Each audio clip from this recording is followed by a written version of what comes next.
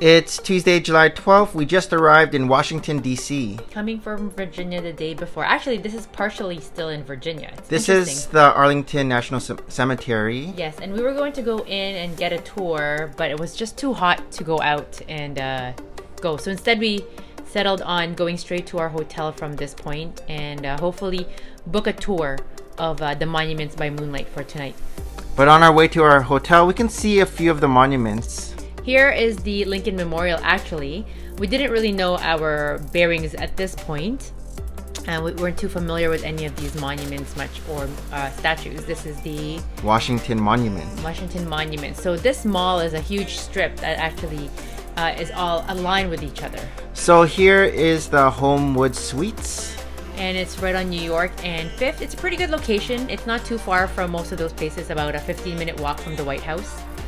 And it's a pretty spacious area that we were in. It was first hard to find parking at the beginning. Yes, so it had to be valeted in by their parker. But we didn't know where to unload our luggage. But we were able to get a trolley, and so we're going in.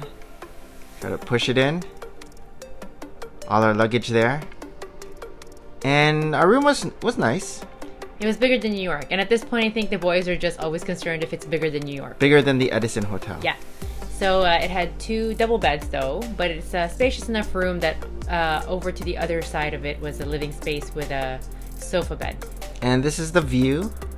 It kind of looks up, but you can't really see much from where the monuments would be. No. But we were on the 9th floor, so we had a pretty nice view over top.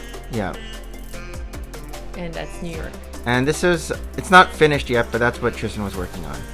So this is the next day, July 13th, and they're having breakfast before our excursion. The night before, we didn't end up getting to the tour because it rained torrentially. We were just able to get some Papa John pizzas for dinner. Yes. So here we are walking towards the White House, and it's really just diagonal straight down through New York Avenue. We don't actually see the White House, but towards that direction. Right. And this used to be the Carnegie Library, and now it's an Apple store. We didn't get to go inside. It was closed. Yeah, it was too early in the morning. We started off quite early, I think, this morning. Yeah.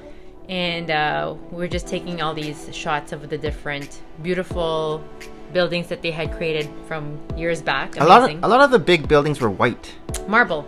I guess marble. Marble or whatever sandstone that they had, but mostly marble. And this is us just walking, again, towards that area that would be the Building of Commerce and Trade and also the White House. We were on New York Street. I noticed that a lot of the streets were named after states. So there was Pennsylvania, there was Massachusetts. And then some of the streets were named after letters. Yeah, so letter H, street H or I or J, and also then we have the numbers because we were on New York and 5th. So that was interesting. Yeah, so here we're just passing over this statue. I didn't know him, Albert Galanti, and I didn't know who those guys were either. I didn't get a chance to look, but this was the Metropolitan Bank that was also helped set up by Alexander Hamilton. And this is Alexander Hamilton. So it's actually cool that we can tie up all of these histories and these figures from the past based on the fact that the boys know Alexander the musical, Hamilton the musical very well. And so here we're just walking towards the mall now. I thought that was the White House, but it wasn't. No, it wasn't the White House. They had all these arrows to the White House, but it's just so far, like it's so fenced in that it's actually very far for us to get through. We didn't get a chance to buy tickets. I don't think tickets are being sold at the moment still to go into the White House. There's the Washington Monument. So yeah, we kept walking until we reached the Washington Monument. It's quite a very high obelisk structure, and it was actually finished in 2 different time frames. That by the time they actually finished it, there was a different shade of gray for the quarry. Yes. The quarry that they were mining the stones or the rocks in, it ran out of that quarry, and so by the time they finished it, it was actually 2 shades of gray. And apparently through the years, it's dropped 2 inches. Yes, but it'll take eons before it actually drops into the ground. Yeah, before it disappears. Impossible. So it's actually huge. There's a huge rotunda around it to walk to it. We didn't go closer to it at this point, but we decided instead to walk towards the other monuments. Completed in 1884. And I remember one of the lyrics from Hamilton the Musical was Eliza Hamilton saying that she raised funds for the Washington Monument. So Washington the Man, again, was the first president of the United States of America. And of course, he was instrumental in the leadership aspect of the United States of America after winning the American Revolution from the British. He could have crowned himself king or emperor the way Napoleon had, but instead he wanted a more democratic kind of government where another president would take over in his stead. And here is the U.S. Capitol building. Tomorrow, the next day, we will visit that. Right. So again, this mall is one huge long strip of all these monuments in line with each other. This is the Eisenhower building. They're so beautiful. And this is the White House. Yep. So we actually ended up passing most of these monuments once again when we were doing the tour on the bus. The night tour. So this is a quick map of the mall, as they call it. So again, the monument, Washington Monument in line with the Lincoln Memorial, which is then going to be in line with the Capitol towards the right-hand side over there. So we were able to do half of that mall from the Washington Memorial to Lincoln Memorial in one day, and the other part of it, the Capitol, the following day. Here is World War II Memorial. So this is all in a park. We walked just the sidewalks that they have, or the trail that they have through it. And you can see Lincoln Memorial. That's right. So the World War II Memorial honors and pays tribute to those who've given up their lives during the World War II, and both men and women. You can see the pillars there, Guam, District of Columbia. So there's 56 pillars here, 50 for the states, and I guess 6 for other areas. Yes. Marine Corps. And here we have Coast Guard. And then they had also a wall of stars, where one star was equivalent to I forget what the stars were for. X number of Navy of those who passed away. Yes. And here's just another view. You can see the Washington Monument at a distance now, because we're in between that and the Lincoln Memorial.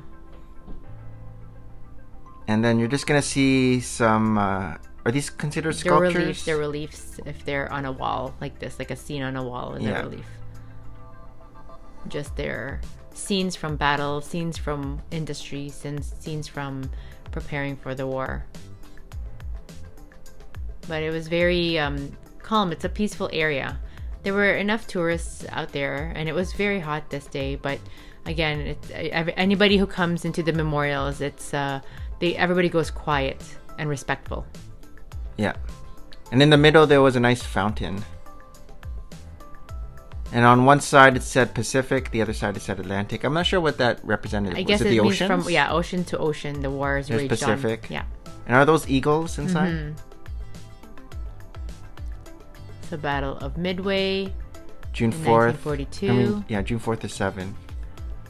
And so they're, again, just all their different points of battle. And then to the war's end. There's the fountain in the middle.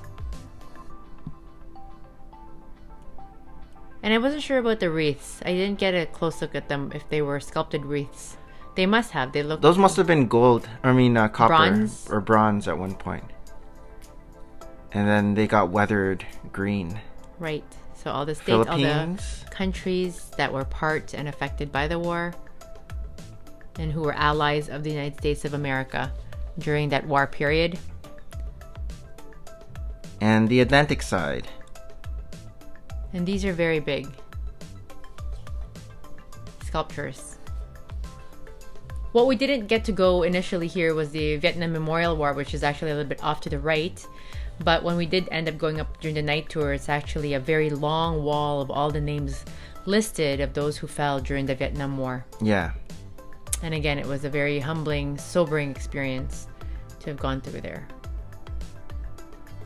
So there's a lot of beautiful tribute, how the United States pays tribute to their fallen, to those who provided us the opportunity to live in freedom.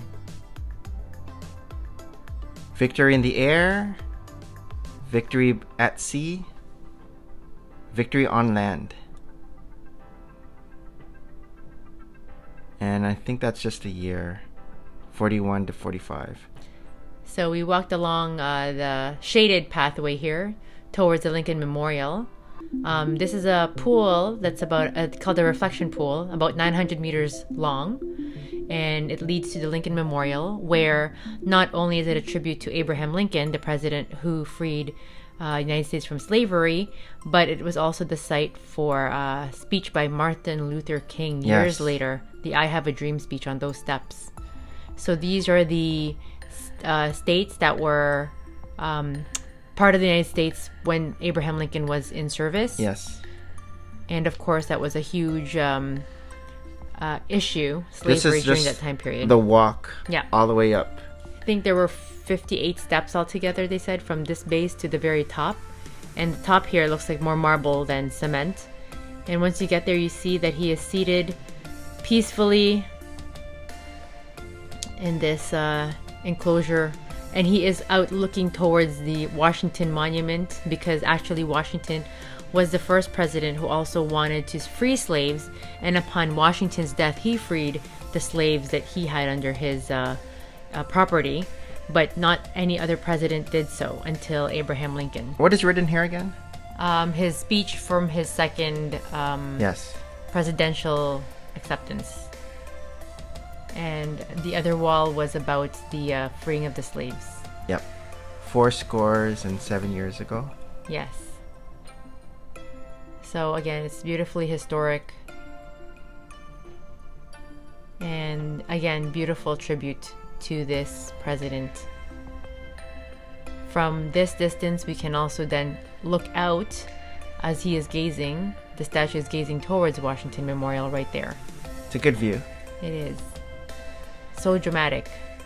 And you can see the reflection pool. So there is a reflection. Yes, but it is a different contrast when you see this again at nighttime. So here is the Korean War Veterans Memorial. We walked over just to the right, facing the Washington Monument, over from the Lincoln Memorial. And all the countries involved.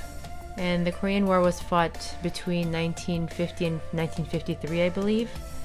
And I'm not too versed in the details of it. So it's, again, one thing that I feel is lacking in my own history knowledge, but I will definitely read up on it. But actually, they announced too that soon enough there's going to be also another wall similar to the Vietnam Memorial Wall, where they're going to actually have inscribed all of the names of those who fought for the Korean War during this time period. So that's going to be over to the left, I believe. There was an area there beyond the pool that they have walls and walls where the soldiers' names and those who served will be inscribed by the end of the summer.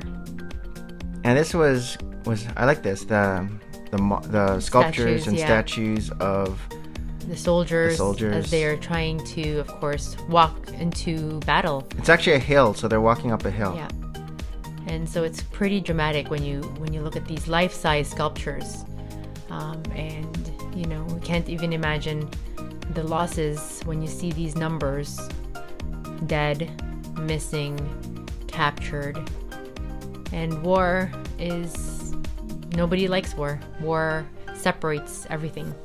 And there's a beautiful statement here too saying freedom is not free. And I thought that was very on point. So there's names here yeah, as those well. are names, but they haven't unveiled it yet. Okay. Yeah, that's why it's this still is new. it's still not something that the public can go. It's fenced off and look into. Yes, that's right. They're about to unveil it, I think, at the end of this month. And so these are, again, that's cool. So here's another memorial, the Martin Luther King Jr. Memorial. And it's, again, we're back walking towards, I guess that would be the east. And again, very dramatic. We have these two rocks. I can't remember the symbolism. One was like fortitude. And Martin Luther King is carved into this main rock. Yeah, on the other side. And I didn't even know until I saw him, like, oh, okay. And there's this sentence here: out of the mountain of despair, a stone of hope. And around the perimeter of this memorial were all of his quotes that he used to inspire people as he was trying to bring about his lessons or his. So here it is, and I think they said he was holding his speech in his hand there. And he looks out towards Thomas Jefferson's memorial. Yeah. Which will be across this pond. This is called the tidal basin, the water that is that these memorials are around. and that is the Thomas Jefferson Memorial that Martin Luther is looking out across. So here again we have the Washington Monument off to one side, and just a pool of water. The tidal basin, and right over to its left will be the So here's another memorial, Franklin D. Roosevelt Memorial. En route to the Jefferson, we didn't realize that there were these different segments of tributes to Franklin D. Roosevelt, who was the longest serving president. So this memorial is split into 4 sections, each one for a different term that he served. So actually, the last term that he served, he passed away just months after he accepted the last service. But he led the people of the United States of America through the Great Depression and World War I. And so one of his famous quotes, of course, is, "There is nothing to fear but fear itself." And all the memorials have several of his famous quotes inscribed on those rocks and stones. It's a nice waterfall there. Lots of water again. That There's a few waterfalls in this memorial. Here's a second term. And this was about the Great Depression when people were hungry. Yes. And so we have this statue of a couple here as they're hungry. And there's also another... Is this a lineup to get food? To get food, to get rations, to get food. And people were jobless, so they were looking for jobs as well. But everybody was grim, and it was depressing. Yeah. So just, again, you know, he had to uplift people during this time and try to be inspiring to them to move forward and to look forward. Here's another one. Listening to the radio. Yeah. And so for the longest time, the United States of America did not want to be part of the World War. And I wasn't sure what these were. I wasn't sure either. But he was actually secretly sending resources to Great Britain, who was part of the war. And only when the Japanese bombed Hawaii did the U.S. finally committed themselves to war.